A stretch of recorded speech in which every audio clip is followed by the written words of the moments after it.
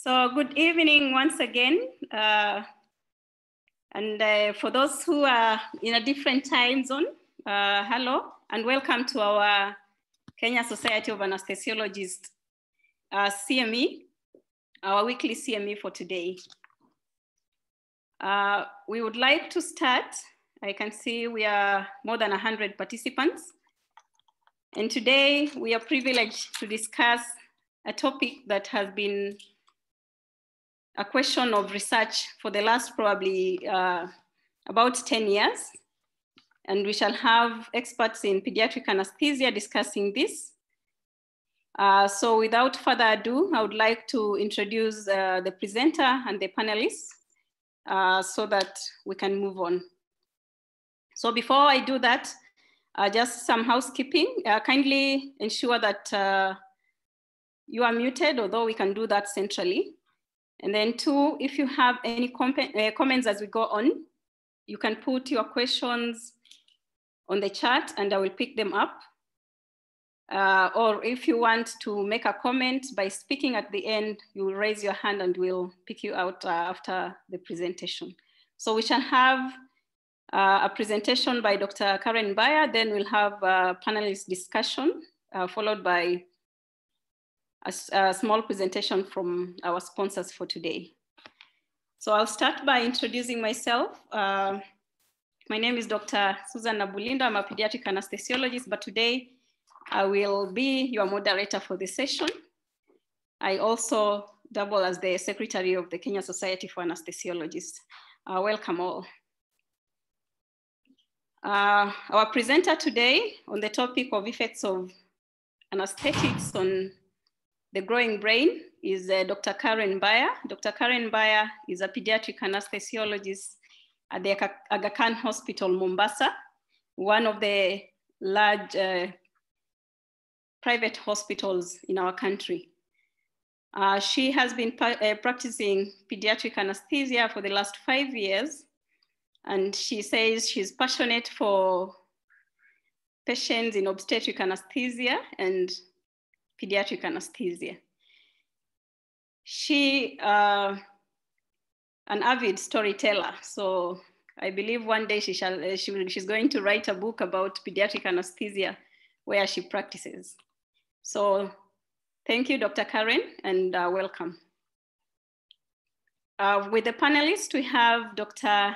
Rebecca Gray. Dr. Rebecca Gray is a friend of the Kenya Society of Anaesthesiologists, a pediatric anesthesiologist practicing at the Red Cross War Memorial Children's Hospital in South Africa. She has been practicing a pediatric anesthesia for the last 13 years.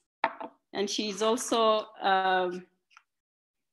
very passionate about training, especially through simulation. And she puts efforts in trying to see that we have increasing access to pediatric anesthesia in Africa. And lastly, we have Dr. Zipporah Gathuya, who is also a long practice pediatric anesthesiologist in Kenya, among the pioneer pediatric anesthesiologists in this country. She will be joining us shortly. She also very passionate about neonatal anesthesia and now involved in outreach missions to try and spread the skills and knowledge of pediatric anesthesia all over Africa. So thank you very much. And we hope that you enjoy this session. Dr. Karen Mbaya would invite you to share your slides so that we proceed.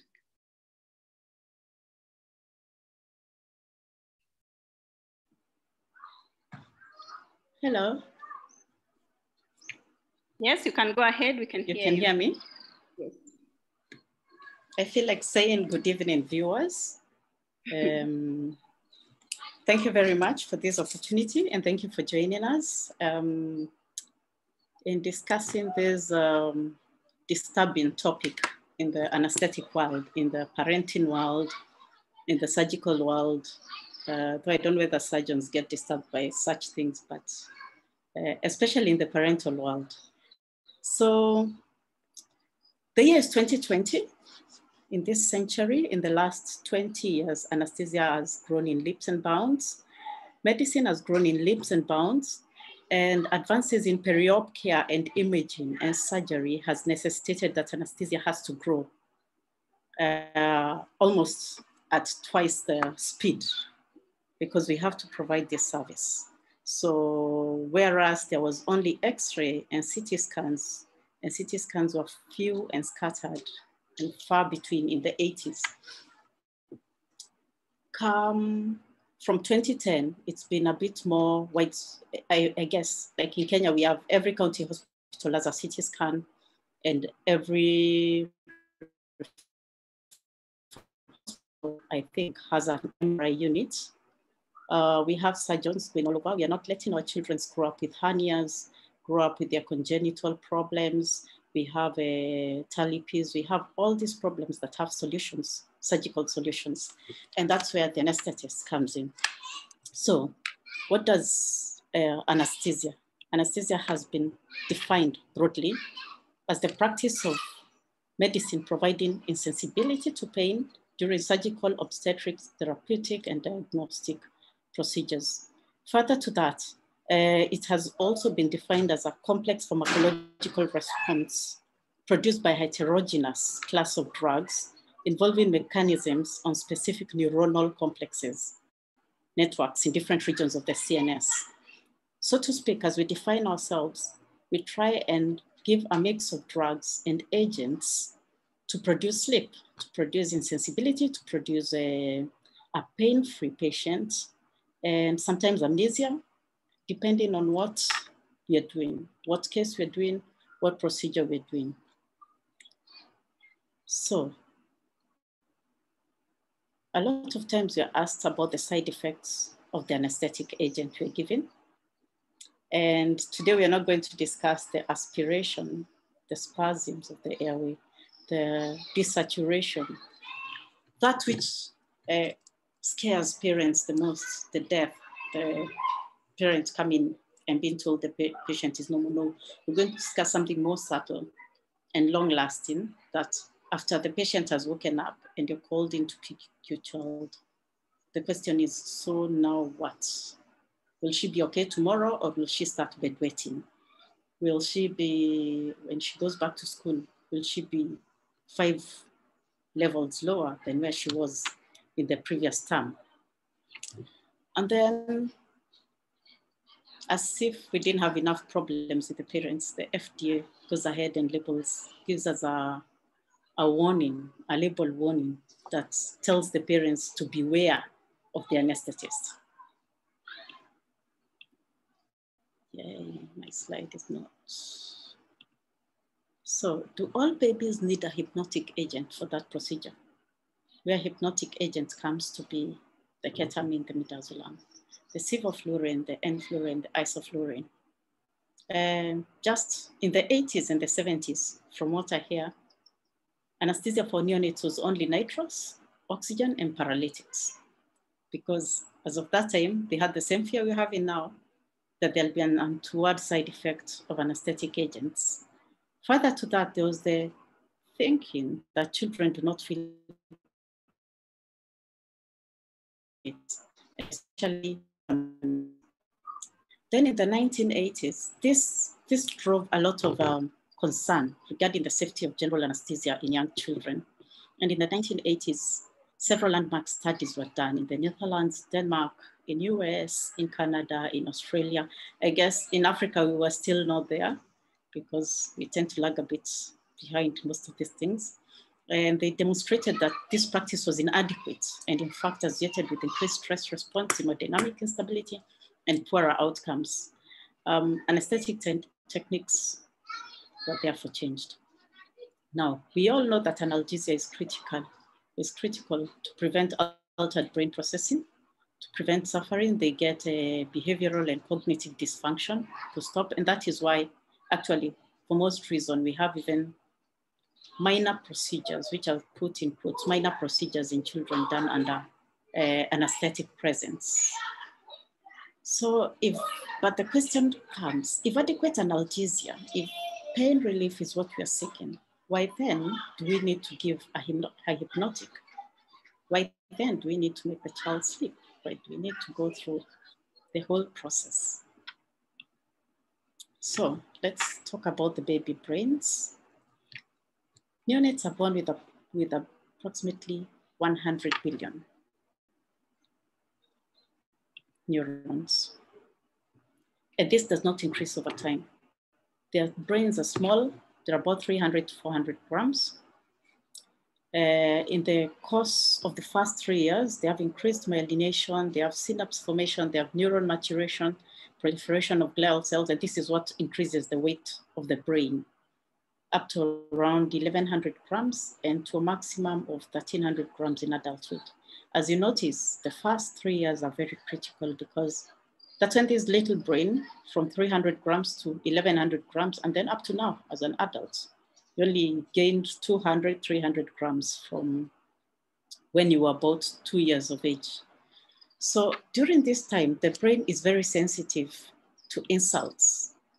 The brain is very sensitive to the stimuli, and that's why a child, as a child is developing, you have to give it stimulation that will form it as they grow up. During normal development, neurons are produced in excess by as much as 50 to 70%. And subsequently, there's neuronal pruning, which is apoptosis, that is programmed cell death, that happens. And by 3 years, the neurons have come back to about 50% of those neurons that were there.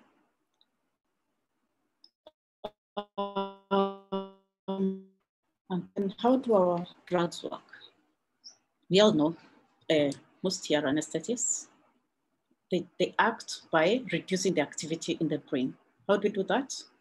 We reduce the GABA, we increase GABA activity, where GABA glutamate. We increase GABA activity, that's inhibitory. Then we reduce excitation. In summary, that's mostly what we do. So on the table there, you see the benzodiazepines, isoflurane, sevoflurane, all work on the GABA, they're GABA agonists. NMDA antagonists, this one's reduce excitation. The best one of them all, and nitrous. Other ways we try to induce anesthesia and other receptors that they work on are the ion channels, the opioid receptors, the alpha-2 receptors, the 5-HT receptors, and many other. They can't be said to work on exactly one or two. So that's how our drugs work. And then we find that glutamate, which is the excitatory neurotransmitter, has action on NMDA receptors and has trophic functions in the developing brain. This encourages the cell growth, we're talking about cell migration and synapse formation. GABA, which is an inhibitory neurotransmitter, but in the nervous system development has excitatory properties. So GABA heavily influences brain development, differentiation, growth rate, and synapse formation. Under normal circumstances, GABA activation, that is inhibiting the CNS activity, triggers action potentials and influx of calcium. With this potentiation, the receptor may become overactivated and experience an overwhelming influx of calcium and result in apoptosis. Apoptosis is that programmed cell death. So these agents have been found to block the synthesis of the neurotrophic agents, that's the glutamate, and enhance synthesis of factors that are death receptor agonists, causing apoptosis. This mechanism of anesthesia-induced cell death is not really fully understood. So there's the question of, does it encourage cell death of those ones which are still going to die, or does it cause premature cell death? This is a schematic figure of the effects of volatile anesthetics. I've only used volatile anesthetic because that's what we mostly use, but also there's been some extrapolation with propofol and ketamine.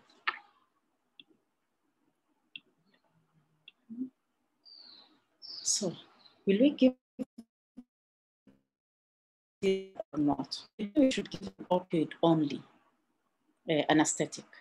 there was, after all this talk about apoptosis causing cell death, causing learning disability, causing memory problems, and then there's so many animal studies that showed that there were memory lapses in neonatal rats after getting anesthesia. There was one that was showing after an anesthetic, getting volatile anesthesia for about 6 hours, the neonatal rat, up to when it was an adult, could not find its way back home.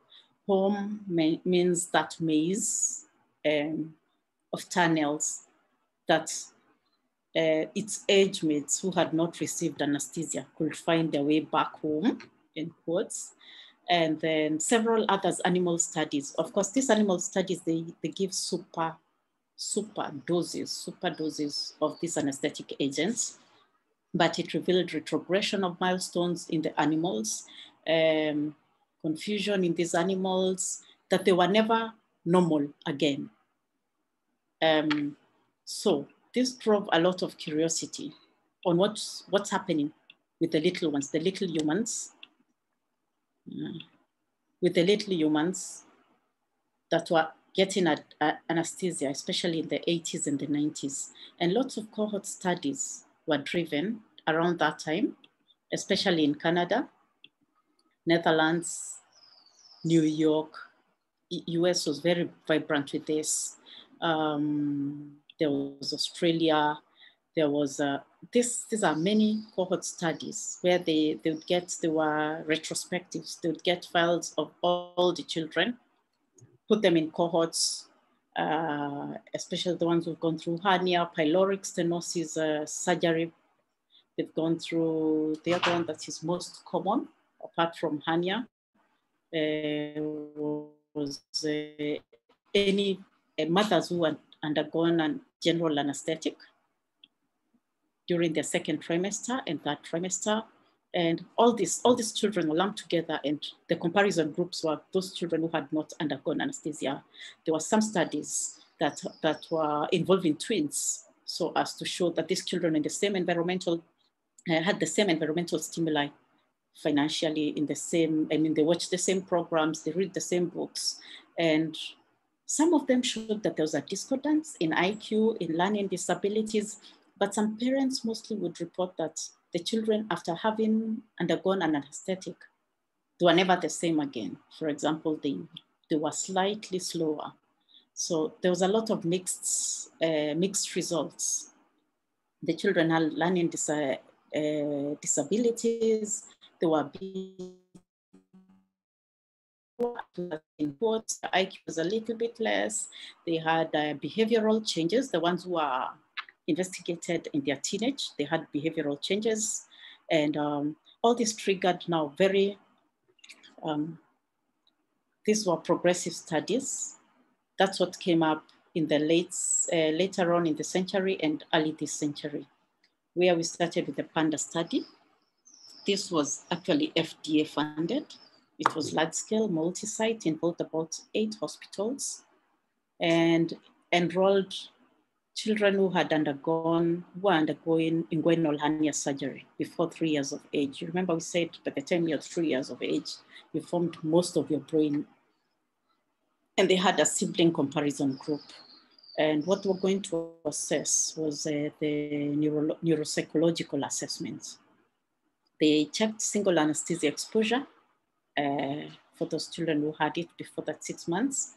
Then they checked if there was a sibling within that 6 months of age who had no anesthesia before 36 months. The ones who are, one is 3 years, the other one is 0 years, within 3 years separation. And both siblings at that time were between 8 and 15 years. When they analyzed, they realized that there was no significant difference in IQ scores between the siblings. Remember, siblings grow almost at the same pace. They have the same genes. It's a good comparison in twins and in siblings. And the conclusion was healthy young children undergoing short duration single exposure to GA were not at a major risk for having learning disability and neurodevelopmental problems, challenges, so to speak.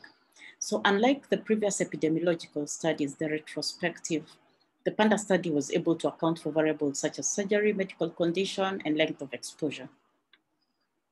Then came the mask study. That was the Mayo anesthesia safety in kids.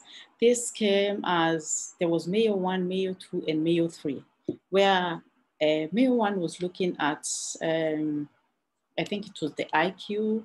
Then there was the one that was looking at the effects, GA, children who've been exposed to GA before 3 years.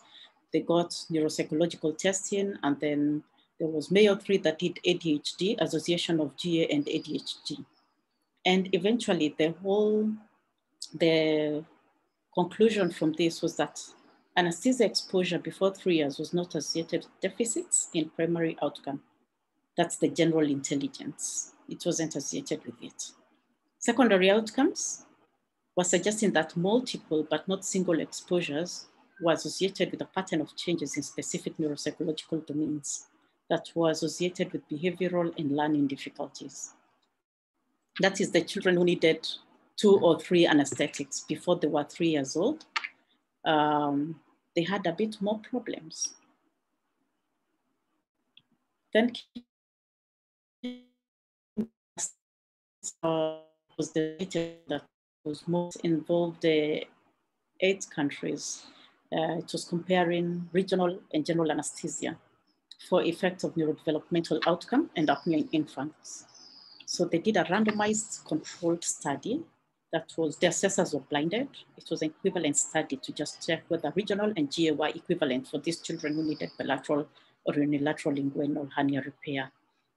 And these were between 26 weeks and 60 weeks post-conception age. That's around 6 months. So one group was randomized to have a regional anesthetic, that's a spinal with bupivacaine as a single injection, bicaudal or as a spinal. And these children could have also a caudal and an ilioinguinal nerve block as their pain relief mode. After they did that, after they did the spinal, the child was only allowed, rather the anesthetist was only allowed to give sucrose to suck on as a way to placate the kid.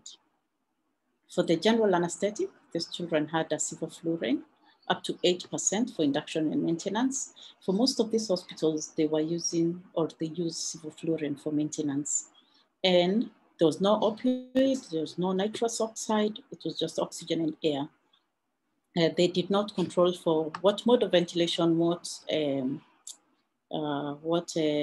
airway device to put. It was just about the drugs. And paracetamol was allowed. They could have a caudal route after induction of the GA, or they could have an ilioinguinal nerve block. So the result they were looking for is 1, post-op apnea in these little ones. Some of them were premature. And 2, they were checking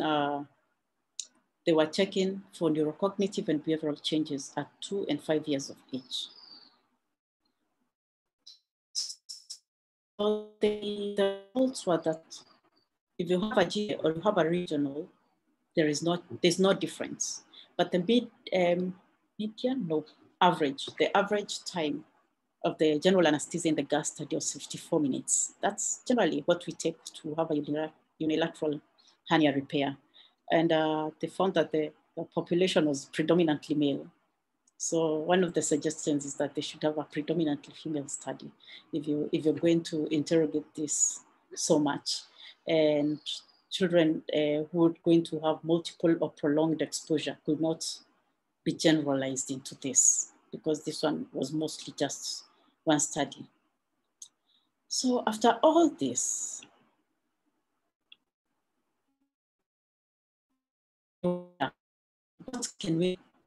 what's next? What can we think of? Do we give this GA? Is it good? Is it bad? The non-clinical studies, the animal studies, were given super large doses when the rats are given 8% of sevoflurane for 6 hours. It's not many surgeries that we do in children that last 6 hours, and you give 6% or 4 to 6% of sevoflurane during that entire time. They cannot be generalized and extrapolated to human studies. But in these animals also, there were some changes that were noted with only 1 hour of exposure. There were some memory losses and behavioral changes. So even the conclusion from the non-clinical studies were longer duration, younger patients, multiple procedures were causing a bit more side effects. Then our clinical studies, we had conflicting results for single exposures.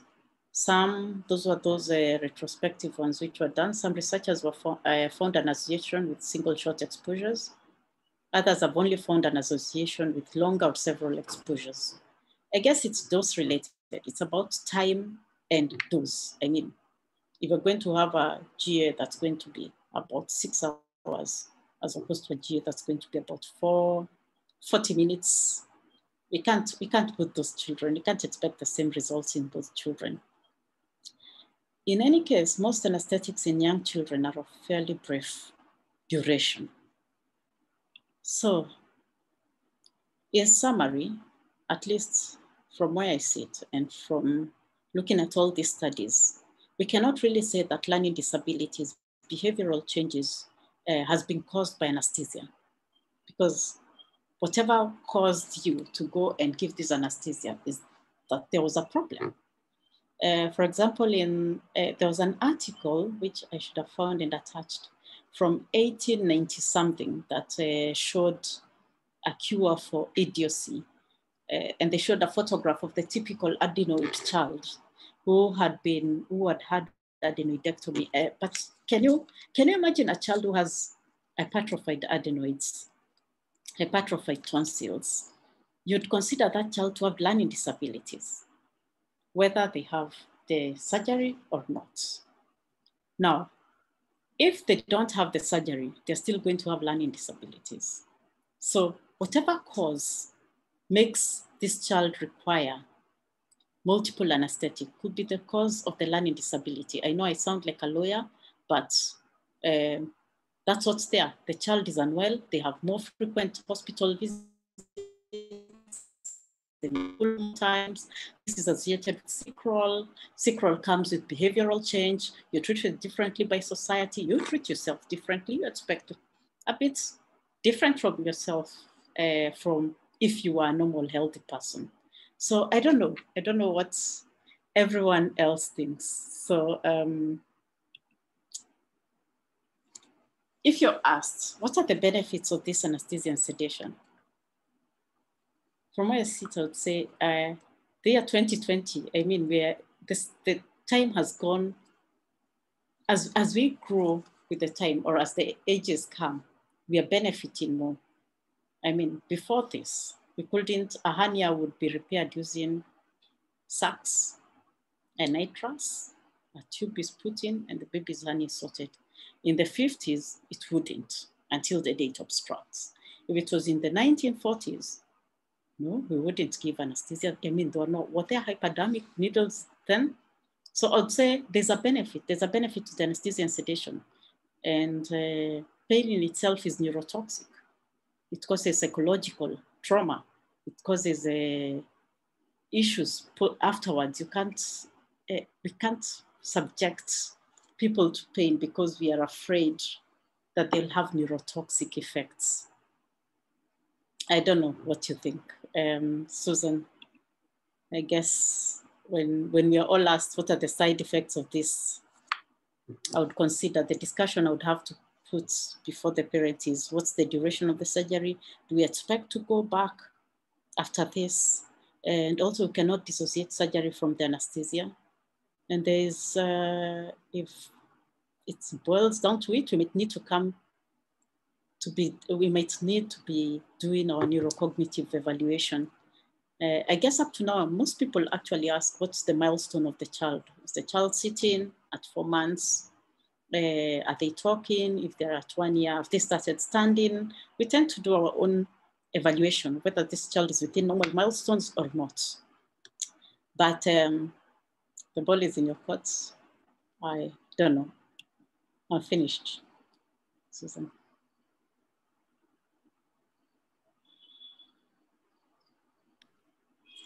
Thank you very much, Dr. Karen Mbaya, for that good summary with the updates of the 3 major studies that have been done to try and answer this question. So far, I can see no questions from the chat side. Probably, I will start by asking the question that was among one of your slides. And probably Dr. Rebecca Gray can help us answer this as we wait for anybody else with a question from the chat. So your first slide said, a parent asks you, do these drugs of yours have an effect on the brain? Actually, I had just last week a young 6-year-old who themselves asked me if their brain is going to be normal after the anesthetic. So Dr. Rebecca Gray, how would you answer this question? How do you handle the parent at this point, or the child who understands what they're going through? Yeah, sure. That's quite a precocious 6-year-old you're dealing with there. They're always quite intriguing patients. I still find it unusual for people in my practice and parents in my practice to ask me specifically about the neurotoxic effects, but I don't do very much private or any private practice work. And I do believe that my colleagues in private do get asked that periodically. But I spend quite a bit of time explaining. I mean, you know, a lot of patients and children, when they can express it, are very fearful about having anesthesia. So I just spend time going through kind of what to expect, and then talk with them and their parents about the safety measures that we have in place. I mean, when it comes down to this neurotoxicity, Karen, you covered that so well, and especially all the research, which is just so extensive. You know, at the end of the day, that is just such a small part of the potential danger that brains are under, the developing brains under. We can do so many worse things to the developing brain than give it a drug, and we do that. And that's a problem with a lot of the studies, is that like there's no control over so many of the other variables that can affect brain perfusion and brain metabolism, etc. So I think what those studies do show is that whatever effect it is that drugs themselves have, if it is a significant, you know, it sort of pales into significance compared to all the other potential effects. So really, if you are doing the absolutely perfect anesthetic, then maybe your choice of drugs starts to play a role. But, you know, that's not always something that parents can really appreciate. They, you know, the drugs themselves seem to be, all that we do is we just give drugs and then sit back. So it's quite hard to give them the nuances of what we put into giving an anesthetic.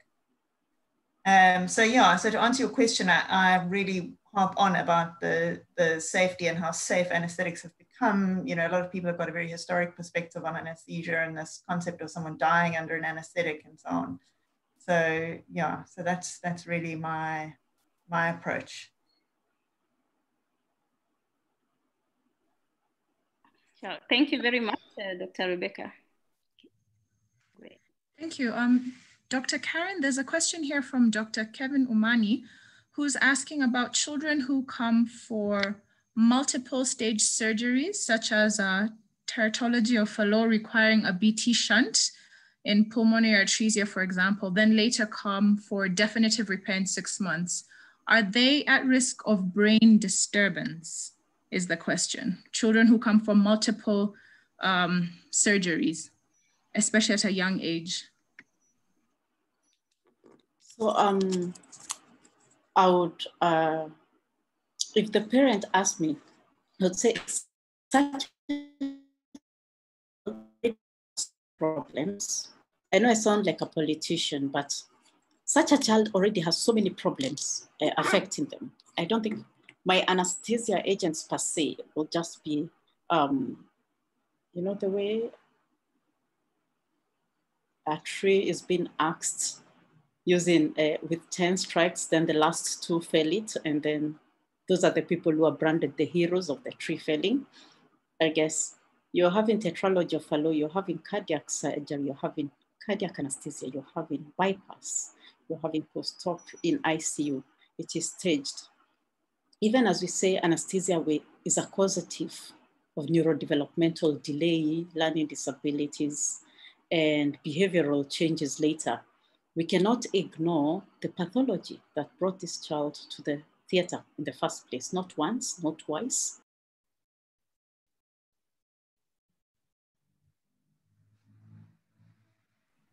Sorry, am I muted? Yes, you had muted towards the end when you're saying not twice, sorry. Oh, sorry. So what I would say is that the pathology has already predisposed this child onto the left side of the graph in IQ and learning disabilities.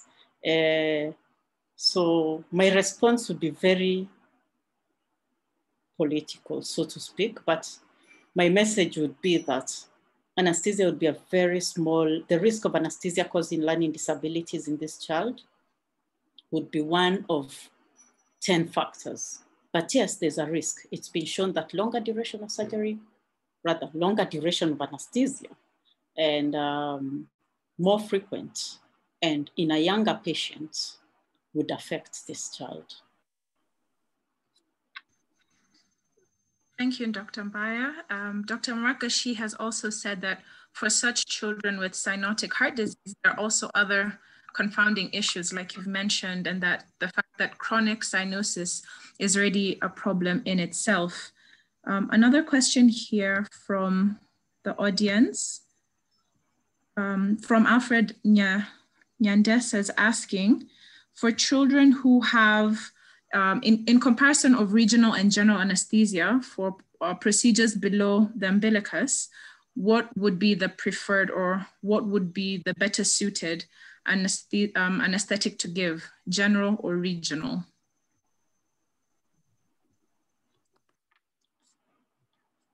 I'll answer that, but I would like Susane, Dr. Gathuya, and Dr. Rebecca to all pitch in something so that it doesn't sound so one-sided. But from my end, first depends on the age of the child.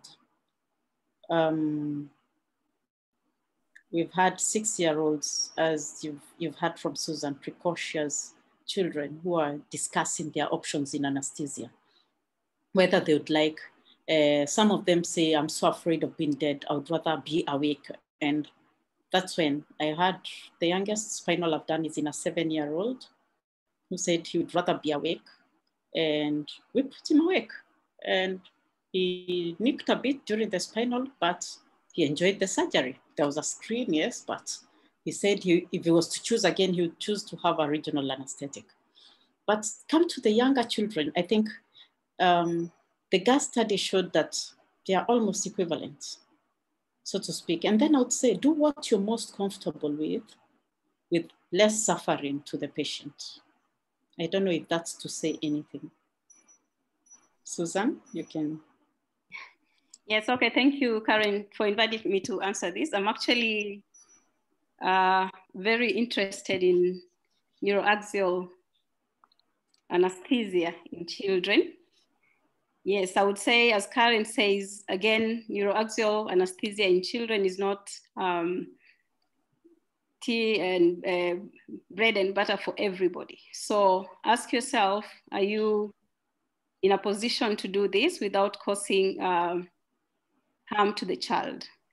You can still do regional anesthesia, neuroaxial anesthesia, even at the youngest. I personally do a lot of preterm caudals and spinals for short procedures like hernias under purely regional anesthesia, and it works well. Actually, there's a lot of move even to the 1-year-olds and 2-year-olds doing the below umbilical procedures just under spinal anesthesia. A colleague from the Texas Children's Hospital actually has a very big practice with the children between infants. Those are children below 1 year who undergo these short procedures just purely under spinal anesthesia. And they have published papers showing very good outcomes. So again, as Dr. Karen says, it is an option. Weigh your options, weigh the patient. Can you handle it? Is the patient safe? discuss with the parents the option. If the child is at the age of discussing their options, then let them in. And yes, you can actually go ahead and do this without having to give the children general anesthesia. But again, as the GAS study showed, our worries about anesthetics in short procedures are not too much. So if the child is going to be uncomfortable, do not push to give regional anesthesia. Thank you. So I can ask Dr. Gathuya. There's a question from Bill Kigathi, who is asking, what are your thoughts on general anesthesia for what would appear to be minor, e.g. facial cuts, tongue ties? How do you assure the parents' anxiety when the object of the general anesthesia being too much for the child? Yeah, I guess he's saying parents sometimes get shocked when you tell them this child is going for a general anesthetic just for a little cut on the face. Do you think that is too much of an anesthetic, and how do you handle these particular patients? Dr. Zipporah Gathuya. Thank you. Can you hear me? Yes, we can. Yes, we can. Okay, good. Thank you very much for asking me to be part of the panelists and asking that question. I think one of the things that we need to do as people who give anesthesia to children is, without demeaning anybody, educate the surgeons and the other caregivers, because the aspect of a little anesthesia or a little procedure I've actually found in pediatric anesthesia is a fallacy. Because especially when you're going to do a procedure in the mouth, like a tongue tie release, sometimes it might be simple and sometimes you may lose the airway at the same aspect.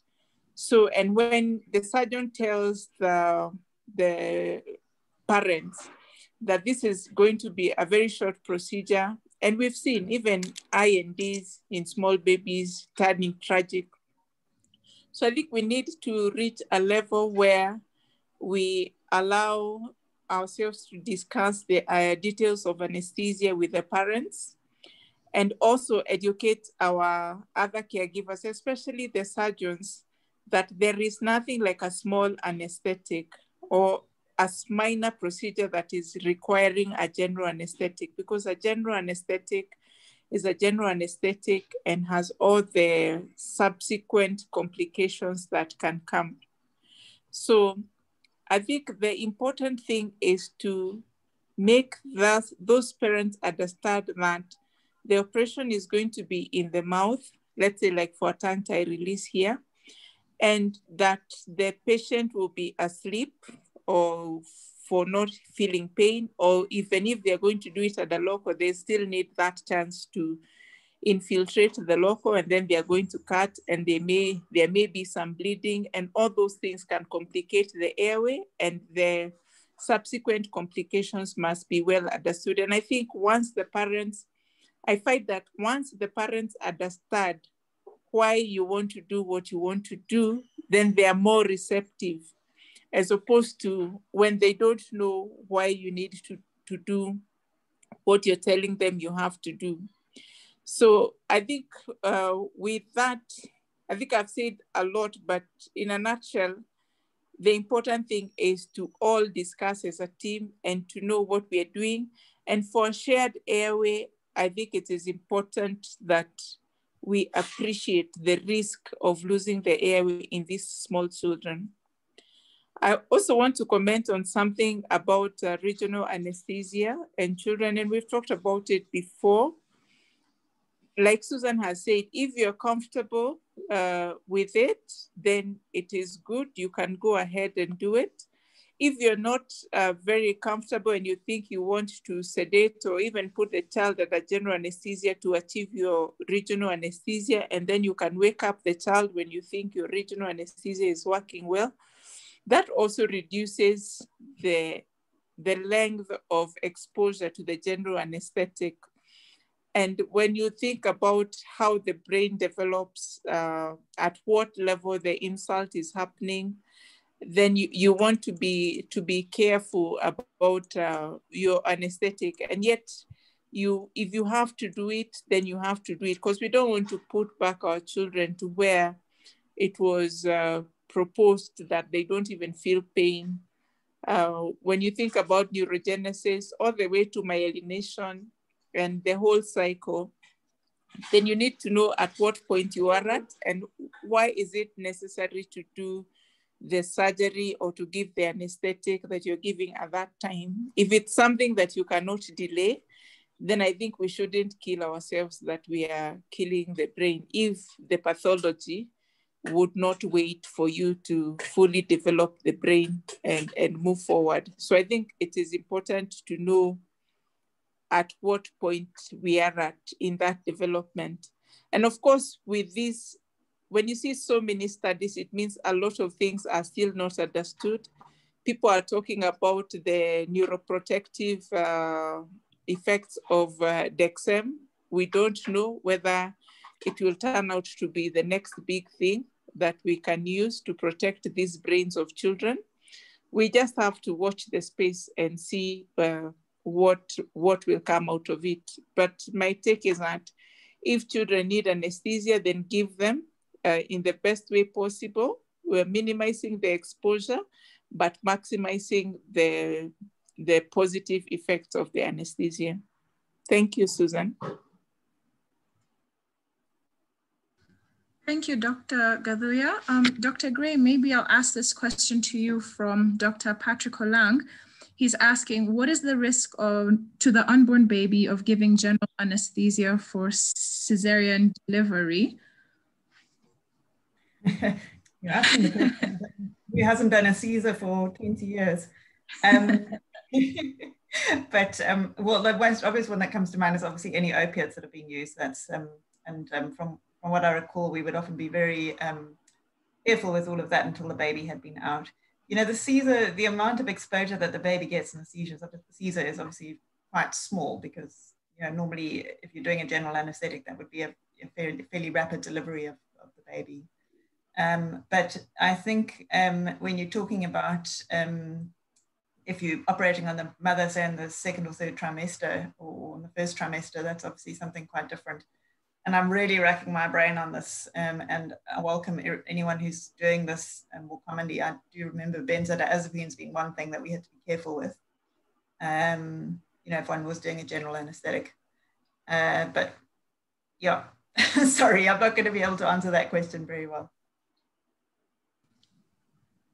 No worries. Thank you for that. I hope Dr. Olang is satisfied with that answer, but maybe Dr. Karen Mbaya. Sorry, I got a question directly to me from one of the fellow students asking, you've talked about the effects on the term baby. What about the effects on the premature interim, or the premature infant? Would it be a bit different? Would it be more or less the same?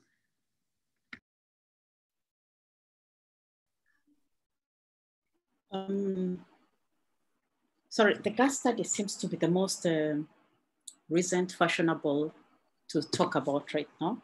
They did this in 26-week-old babies. I think that's as preterm as it gets. Actually, I think a 26-week-old in Kenya has, I don't know, I can't even say it out aloud, the chances of their survival here, much less going in for inguinal hernia repair.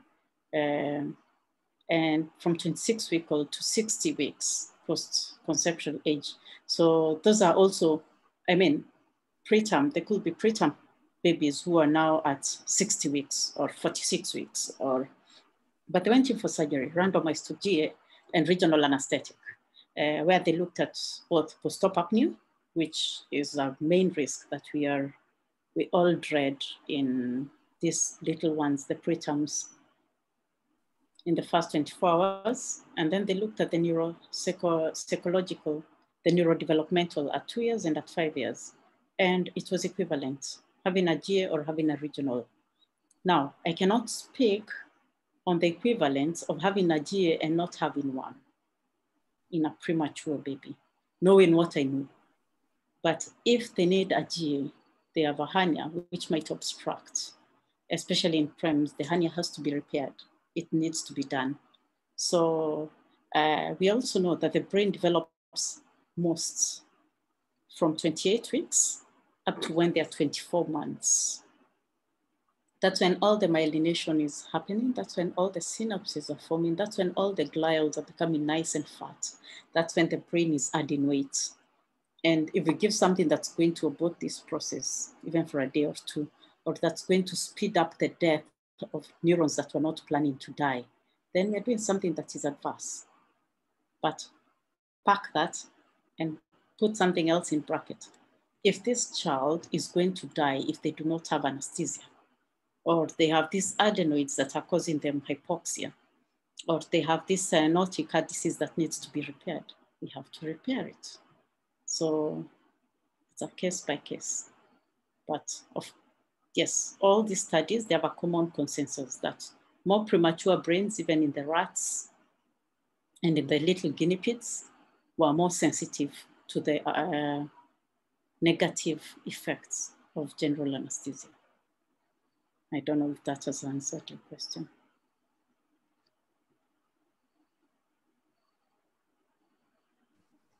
Thank you. I believe that should give him some reprieve to the answer. A question, maybe Dr. Nabulindo, I can ask you. Elias has asked, a 10-day-old scheduled for phimosis repair, is it okay to postpone the surgery till the child is older? Thank you very much, Sally. Again, what the other panelists have talked about is the importance of discussing with the team, that is the surgical team and the parents, on the need to do this surgery at this particular time. So the studies we have are showing short surgeries do not cause a lot of harm. A bit of conflicting studies still showing, very few of them showing that even short procedures might have harm. So my way of looking at this would be, whenever you have a child in the period which has been put as 3 years, below 3 years, who requires surgery, then the question comes, as Dr. Mbaya said, discuss with the surgical team, is this really necessary to be done right now, especially if they are still in the neonatal period? Can it wait? If it can't wait, then, and it has to be done for the sake of the child's health, then you as the anesthetist has to make sure that you're doing everything possible to reduce the exposure of the child to the general anesthetics. Then two, again, confounding factors. Apart from the general anesthetics, make sure that the issues of hypotension, hypoxia, which can also be quite big confounding factors in this particular group of patients, is taken care of. Then if you're having children who might require multiple surgeries, again, discussion with the surgical team, how can we reduce the number of times this child will have to come for a general anesthetic? I'll give an example of, if you have a child who has a hernia and an undescended testes, then the parents are requesting for a circumcision. Do they need to come to 3 exposures of general anesthesia, or can this be discussed and be done either with 1 or 2 general anesthetics? So those discussions need to start coming up. What is important again is that some of the societies, like the American Society of Anaesthesiologists, requires you as an anesthetist to actually discuss this particular part of the possible harm of anesthesia with parents of all children under the age of 3. So if the parent doesn't ask, you're still required to discuss this with the parents and allay their fears. Again, this came after the FDA put out that precautionary measure on the label of the drugs, that people should be aware that anesthetic might cause harm. So discussing with the parents, discussing with the surgical team, and making a decision that is best for the child, especially the younger the brain, then the more discussions you should have, knowing what we know about the changes that might happen in the brain. Maybe just to chip in the question of Dr. Lang about GA in the pregnant woman. Studies were done. Some of the animal studies actually had pregnant rats exposed to general anesthetic, and they looked at effects on the newborn babies, and the effects on the brain were the same as when the GA is given to the child themselves directly. So again, it's still, I mean, more studies will probably be needed in human beings to show if that is a big part of a concern.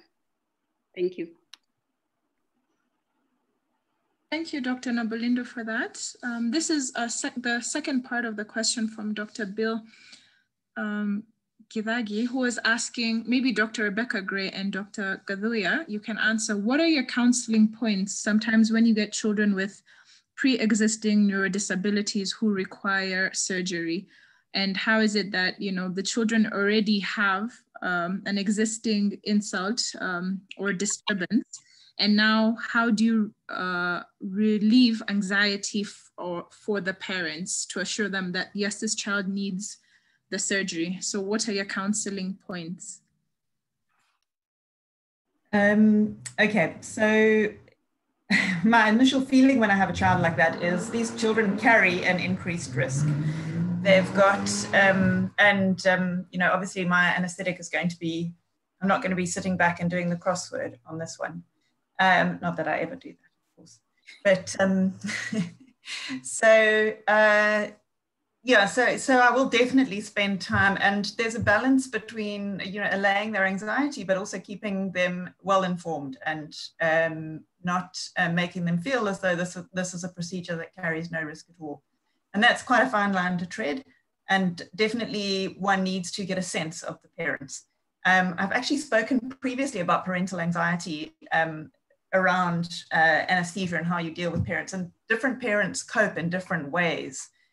Which is a very long way to answer the question, but some parents need a lot of information and that will alleviate their anxiety. And other parents want as little information as possible, and they want just to know that you're going to do your best job, that you're on your game, and that you are aware of safety issues and so on. So trying to get a sense of, and if you pick the wrong approach for the wrong patient, you send them in the opposite direction. So the parents that need information, if you try and fob them off with very little, that's very unreassuring. The parents that don't want information, if you give them a lot, it makes them more anxious. So what, if I was going to try and kind of keep it tight, I would say your child, I would, you know, obviously those patients often have a lot of other risk factors that go with them around chest, how their chest is and what, you know, sort of swallowing and things like that, which can really impact on their risk perioperatively. You may have decided that they're going to need an ICU bed postoperatively or a high care bed, and sort of tailor it according to that. So if they're sick enough to need those sort of things, I'm going to say, I'm going to look after your child very, very carefully during this operation. I'm going to be working hard to keep their lungs and heart healthy, to make sure that, you know, that the surgery is able to proceed. And the anaesthetic that I give will be the best anaesthetic for your child. I'm going to, goodness, make sure that I'm going to be paying great attention to safety during this procedure. And I would just basically continue to reassure in that way. Yeah, so really, I mean, with those kind of anaesthetics, I mean, that's the bottom line, is just paying meticulous attention to every little detail. And that, at the end of the day, is far more important than what you give. But that's quite hard. You can't sort of take the parents through 4 years of anaesthesia training and 6 years of medicine training in your preoperative visit to communicate what, quite how much attention to detail you're going to be paying. But a lot of it is also, for me, around showing a calm confidence. Yeah. Zippy, I'm sure you've got a good approach on that one.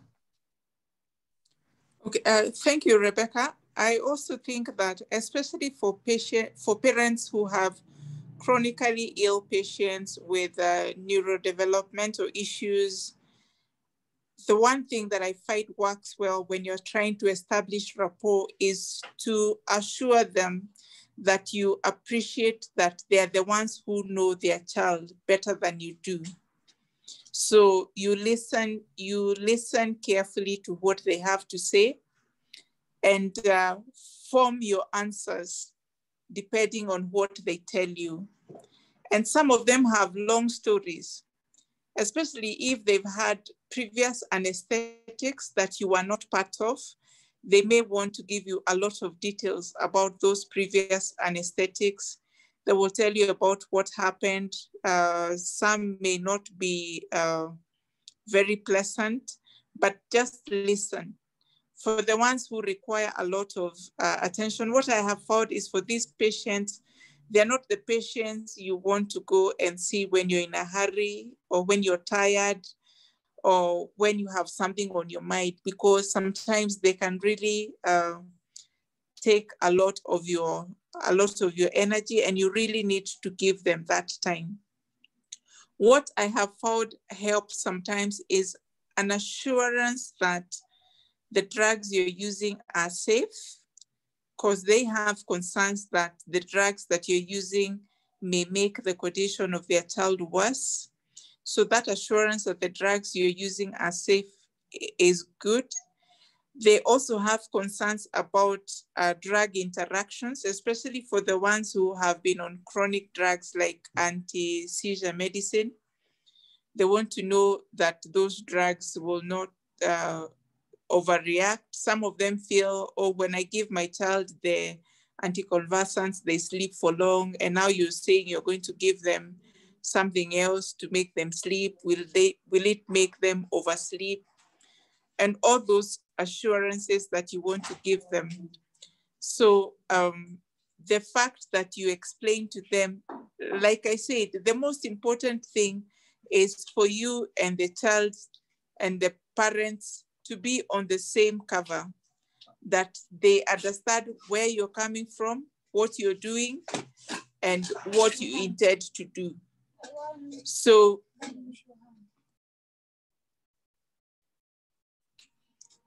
sorry about that. So we want to ask them to be on the same page with you. And I think when you counsel parents for those procedures, especially if they've had multiple procedures which you were not part of, and then now you're part of that procedure, it can be quite time consuming. But once you have dealt with a family once, twice, you basically understand each other and you know where you're going. It becomes easier for subsequent encounters that you have with them. I don't know whether Rebecca wants to add anything else. No, I think Zippy, that is just, you're so wise. I love that approach. It is so important to listen to the families in these places. And as you say, in these cases, you know, one can be quite tempted to kind of hurry them along. But by listening to them, you know, these cases can be so difficult to put to sleep. And when they wake up, you can't work out if they're in pain or if this is their normal way of being. So spending time with the parents and understanding what those children are like is absolutely key. And I mean, in terms of the drugs I mean, I don't have anything else to say about the drugs with those kids. Okay, so thank you very much. I think there are two more questions. Alfred Nyasende asking about additives you can use in regional anesthesia, and Dr. Mwiruri asking about hypothermia in children. Kindly allow us not to handle those ones. These are topics that can be discussed another time, or Alfred and Dr. Mwiruri, you are free to privately chat with any of the presenters so that we keep to the topic of today. So because we are 10 minutes past 10, we still have the presentation from our sponsors. I'll just go around the presenters and the panelists to give us their last comments before we have a short presentation from our sponsors. So I'll start with you, Dr. Karen Mbaya. What would you wrap this in a 1 minute sentence? You can unmute yourself, Karen.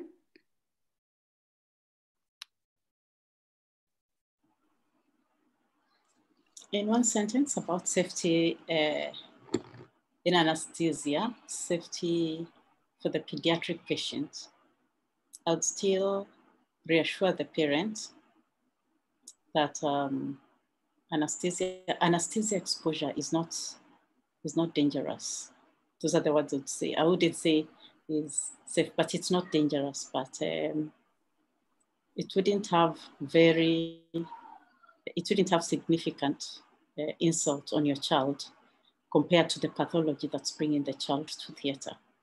And by and large, I just tell my patients, I'm glad in the year 2020, we can sort what you have by making your child pain-free, comfortable, and you're comfortable and you're not hearing your little child screaming, and everything has a side effect, but this one has small side effects.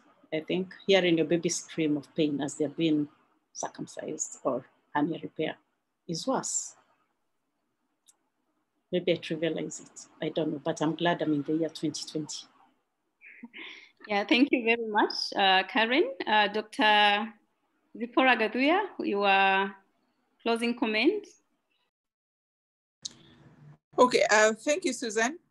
I think we need to put the message forth that if anesthesia needs to be given, then it should be given safely. When you have smaller children, of course, the issue of who gives the anesthetic, we say the senior most experienced person is going to handle the anesthetic, and assure them that as per the knowledge that we have now, this is the best thing that we can do for your child. Because when details come later and science has changed, then we may find ourselves at a loss. But as of what we know now, this is the best thing that we can do for your child. Let's not be scared of giving anesthesia to children because of this issue about brain development. Let us just do it to the best of our ability, to the best of the knowledge that we have now, and to the best of sorting out the pathology that has brought the child to hospital, but also having a sensitive ear to listen and understand the concerns that the parents and the caregivers have and the older children, and also to continuously read and understand what is it that is emerging every day. Is there anything new that we can do to make this anesthetic for the smaller children, especially the neonates, the premature neonates, the very young, make it safer to the best of our knowledge? But as of now, I would say, despite the very rigorous discussion about the effects of anesthesia on the developing brain, it is important for us to do what we have evidence of right now, and that is that it is safer to give anesthetic, and shorter exposures may not be dangerous to the brain. Thank you very much. Dr. Rebecca Gray. Yeah, I would echo what both Karen and Zippy have said. I want to just bring your attention to another, I mean, the papers just keep coming on this topic, and they will, it's such a, you know, it's something that freaks everyone out. So in ANA, Anesthesia and Analgesia in September this year, there was a refocus on this with 2 very good editorials, if you can access those. But this was around a paper that showed an increased incidence of ADHD in children who'd had a single exposure under the age of 5 to surgery. And there are various reasons, and this is a retrospective study, so various reasons why this shouldn't alter the way we do things currently, but just to keep that in mind, that those sort of questions are going to be coming to you again. So very important to emphasize that we don't do surgery willy-nilly. surgery is done if it's indicated and for no other reason, and surgery that can be postponed safely without consequence to the child should be postponed till after the age of 3. It did say 2 initially, but 3 definitely does seem to be a much more sensible age to choose. So yeah, so good teamwork with your surgeons so that you're all on the same page, and that way you can really reassure the patient that the parents that the surgery is the right way to go. And I go so far as to say, if this is my child, this is what I would do. So thank you very much for that wonderful presentation, Dr. Karen Mbaya. A lot of participants have also said great presentation on the chat. And at this point, I would like to thank also Dr. Zipporah Gathuya and Rebecca Gray for accepting to be our panelists and answering the questions. And I'm proud to say Dr. Karen Mbaya, Dr. Zipporah Gathuya, and Rebecca Gray are all, can I say, alumni of Red Cross War Memorial Children's Hospital in South Africa. Yeah, so they all know each other and they have all worked together in that busy children's hospital. Thank you very much.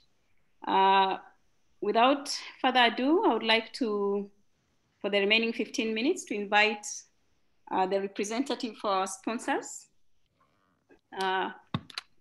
Frederick is a representative of prefilled syringes. He's going to talk to us about the topic on the safety of prefilled syringes. So we can see your slide, Fred. Thank you. You can go ahead. Thank you. Can you hear me well? Yes, I can. Okay, thank you so much. Thank you very much for your attention.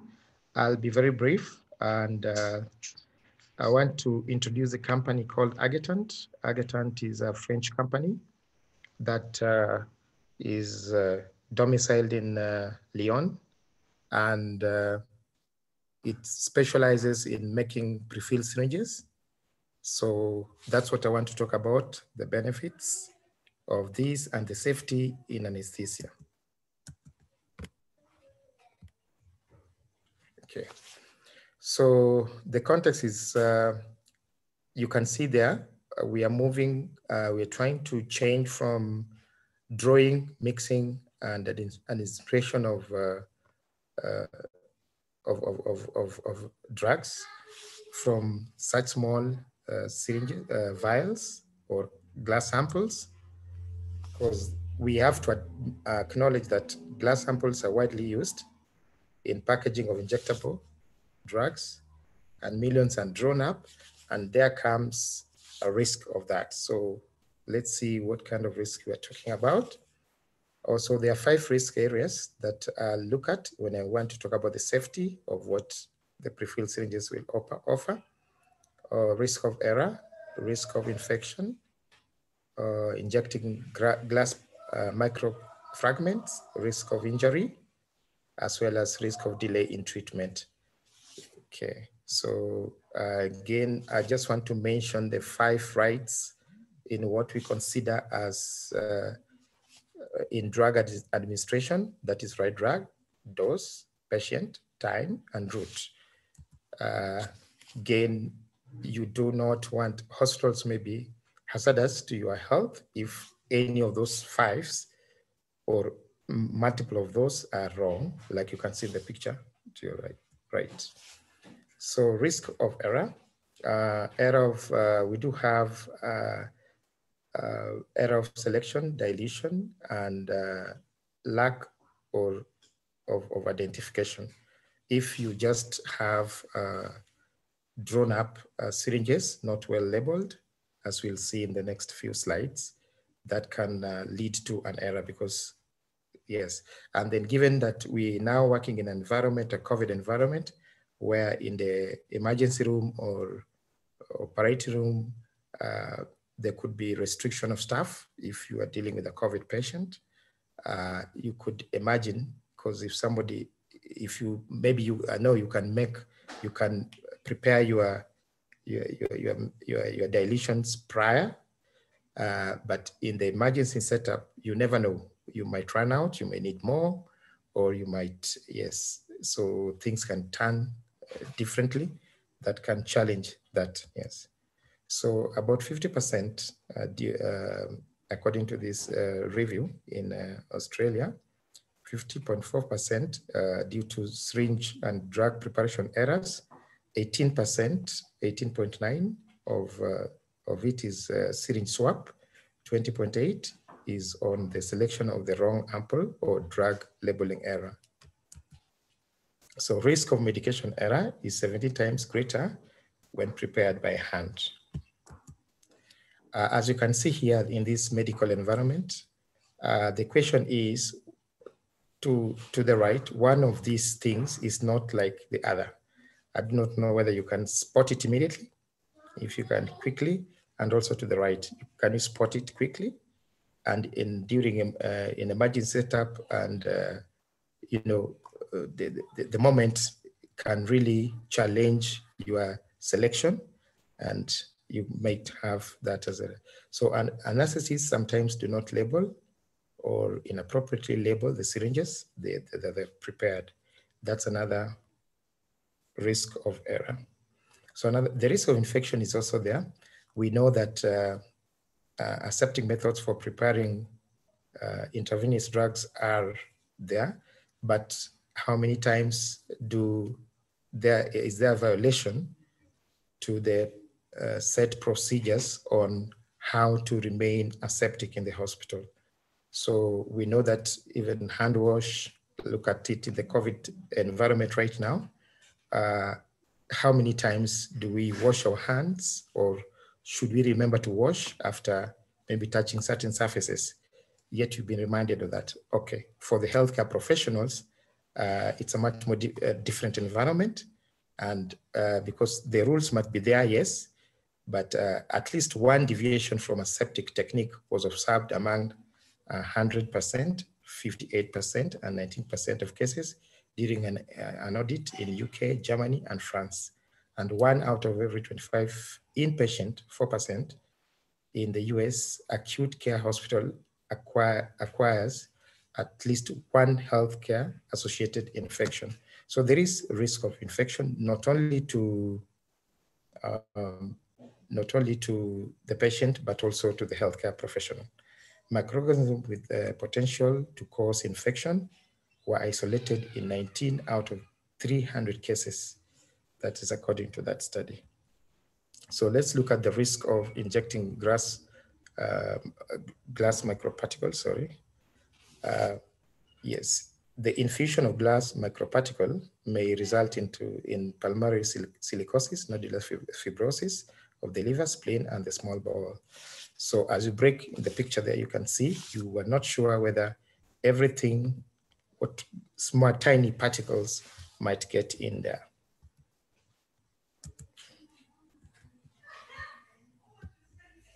Okay, what about the risk of injury? Okay, 26% of anesthesiologists has scars on their hand from opening glass samples. I do not know whether that is a true picture with the audience who are practicing, and more than 2 million needle stick injury while you're trying to draw your drug, dilute, prepare, and label.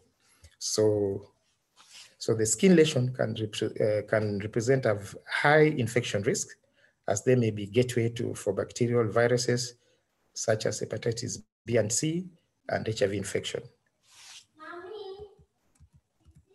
So how cost-effective element of the pre-filled syringes? One of there's the wastage that one estimate that the average drug wastage cost per case of almost $15. And the drug waste could also represent more than 25% of hospital anesthesia drug budget. If you look at it, not everything that is drawn up, which was meant to be used, is used. Some are discarded after dilution. Another aspect is what is the shelf life of the drawn up, diluted, prepared medication. So that is also something that can be related to wastage, and it can lead into higher costs. So that doesn't fit well in the cost effectiveness.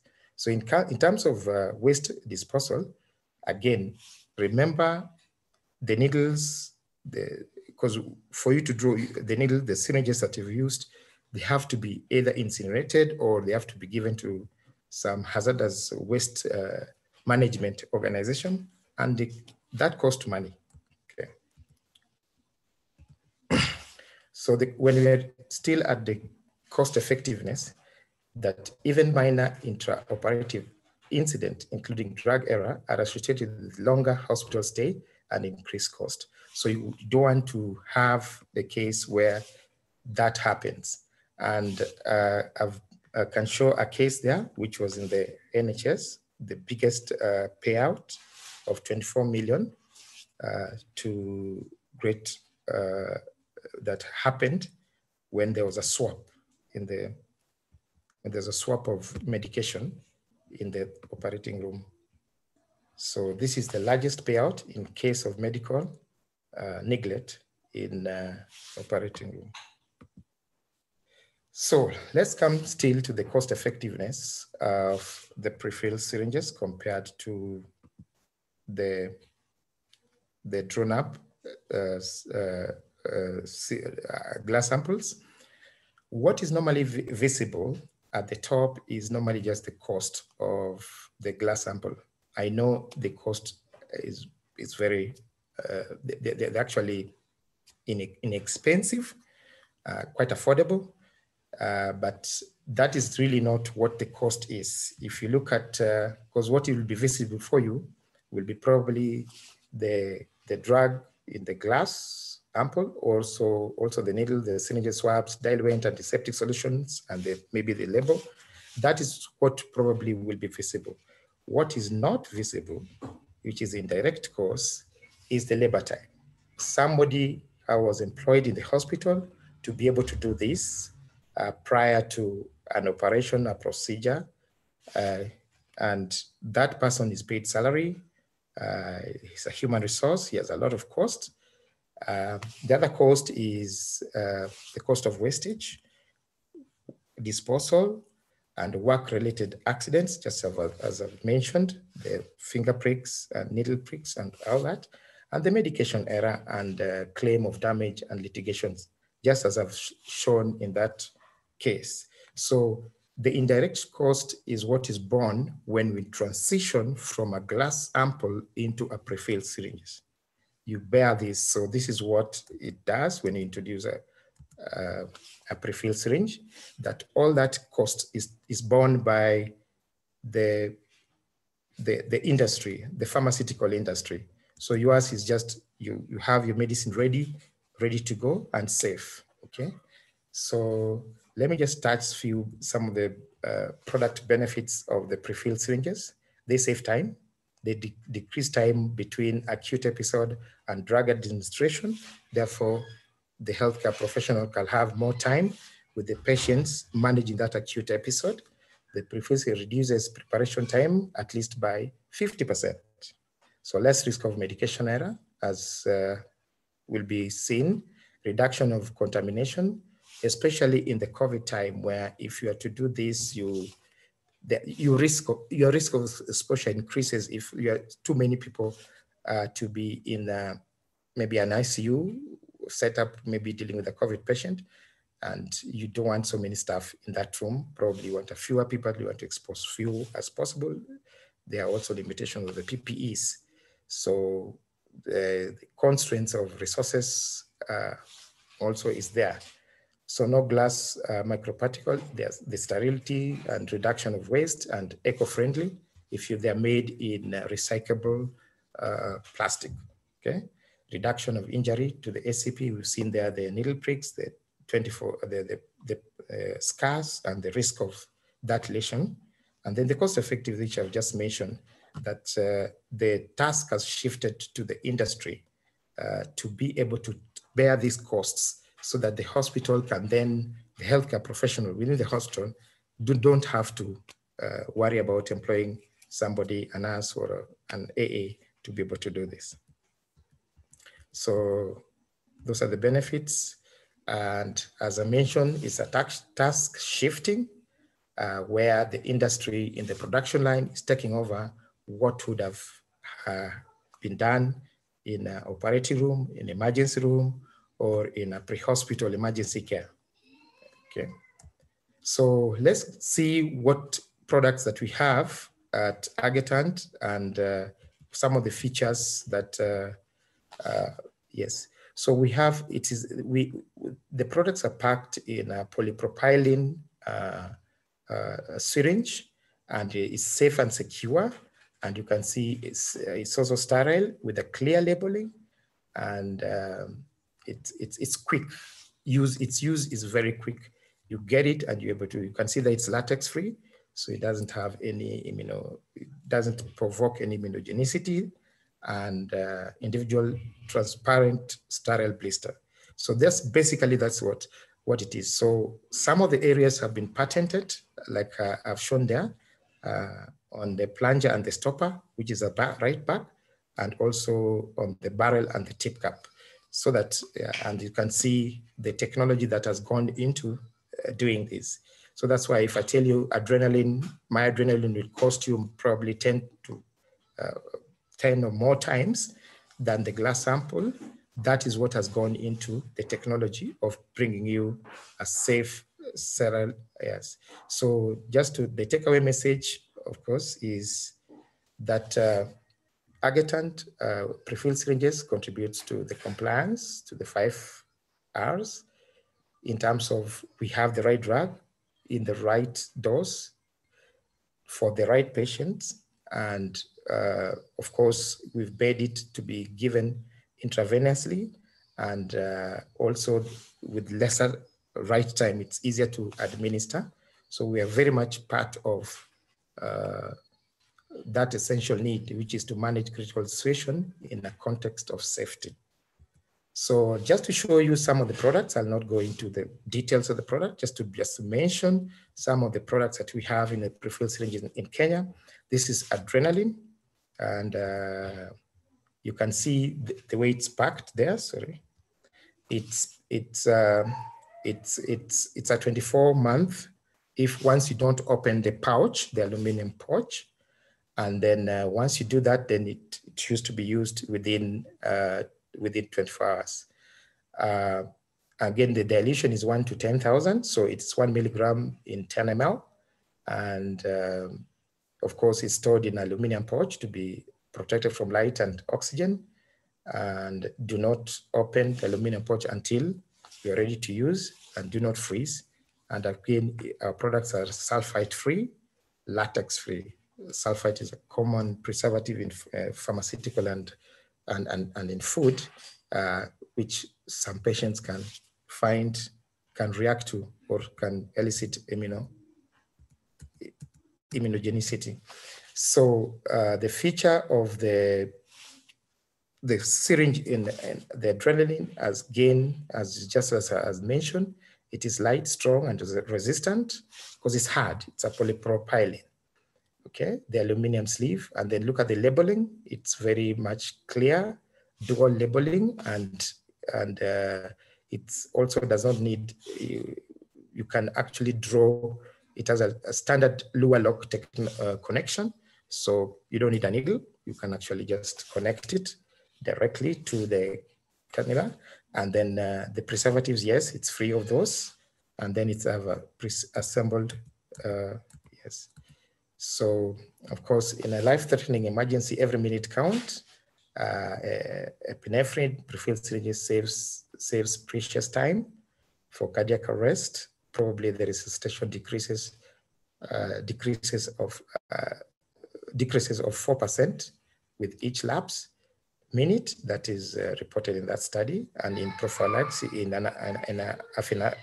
anaphylaxis, the epinephrine administration time determines the prognosis. Delayed administration of adrenaline is associated with increased morbidity and mortality.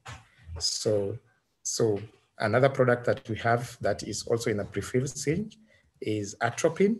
we have it in 0.5 milligram per 5 ml, and also in 1 milligram per 5 ml. In the country, we don't have the 3 milligram in 10 ml, which is a military grade strength.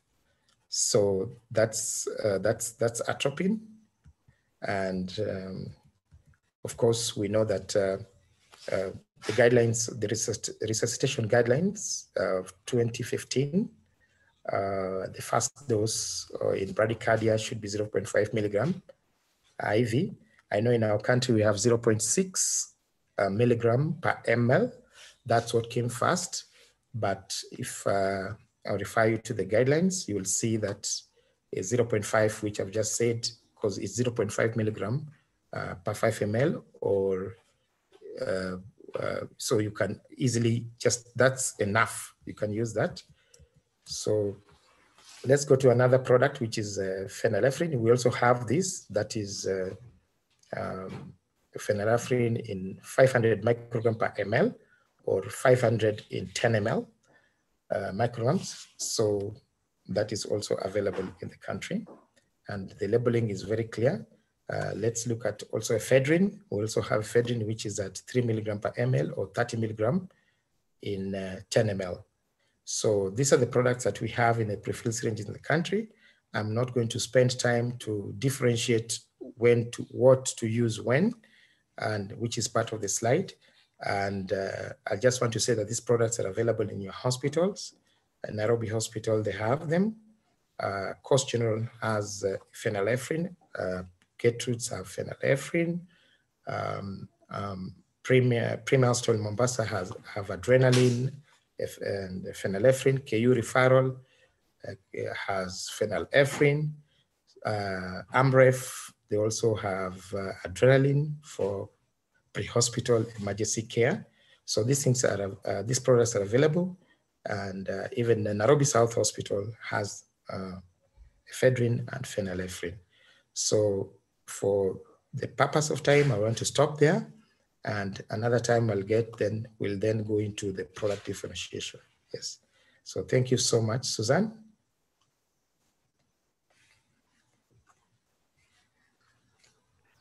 Thank you very much, Fred, for that educative presentation. And a few comments for you from the chat, which I believe you can see. Dr. Kaiser says she's looking for EpiPen and available in Kenya, but you have said the adrenaline pre-filled syringe is available. Yes. Yeah, so, unfortunately, ours is only to be used within the hospital setup. EpiPen will be used outside, especially to children who are, who could have, anaphylactic reaction, and which can be very bad, So thank you very much to everybody for giving us your time and for the good discussions and questions asked. There was one person who had raised their hand, Angelina Munavu. I do not know if you still want to say something. I can see your hand still raised.